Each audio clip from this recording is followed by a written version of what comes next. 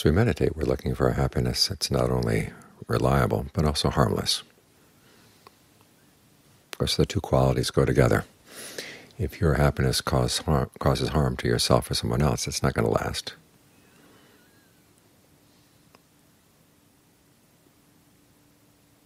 So you want to make sure that this happiness is harmless to yourself, harmless to others, and we try to carry this quality all the way through our lives. When the Buddha talks about a person of integrity, there are basically three qualities that he focuses on: discernment, harmlessness, and truthfulness. These three go together.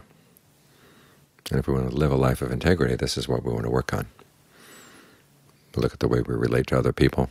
We want to be true in what we say and how we act, harmless in how we act, and use some discernment to figure out what is actually for our own true well-being and would be conducive to their well-being as well. Because even though each of us has our own separate karma, we do have influences on one another.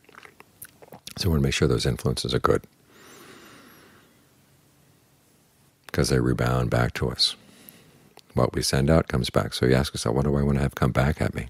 Well, send that kind of thought, that kind of action, those kind of words out to other people.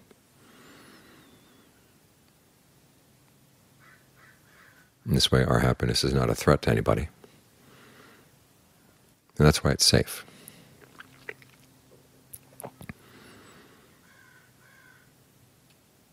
So to make the most of the fact that you can find happiness inside, and this is where the true happiness lies, the qualities of the mind that we develop. And the aspects that go out into the world, or the things that we gain from the world, those are kind of the shadows or the reflections.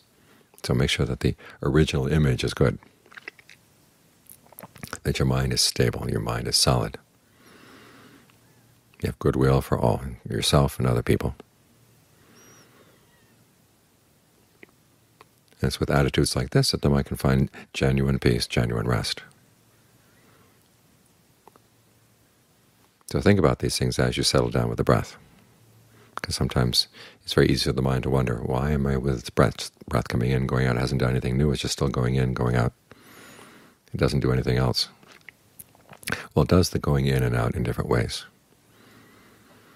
But also the whole purpose of this is to stay with something that the mind finds restful, so it can settle down and be in the present moment, and then really turn around and look at itself clearly, see itself for what it is. That way we get to dig into deeper and deeper layers of the mind, dig up things that we may not like about ourselves, but we can dig them up in a way, in an atmosphere where it's not so threatening to look at them, and we don't feel overwhelmed by them, and we can actually deal with them from a position of power, a position of strength.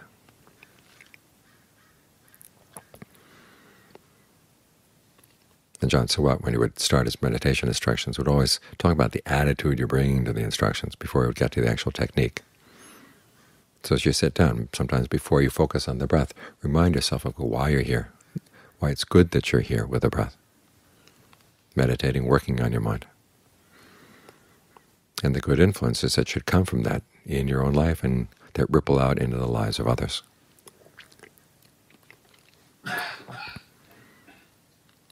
You make up your mind. You don't want to do anybody any harm, because again, that ripples back. Disturbs your own meditation, disturbs your own original state of mind here. And this is how peace gets spread around. It has to start here and continue out through our thoughts and words and deeds. So this place where we're focused is a good place. Make it a good place if it's not yet a good place. Because it has more potential. It has more potential for true happiness than any other spot where we could focus our attention.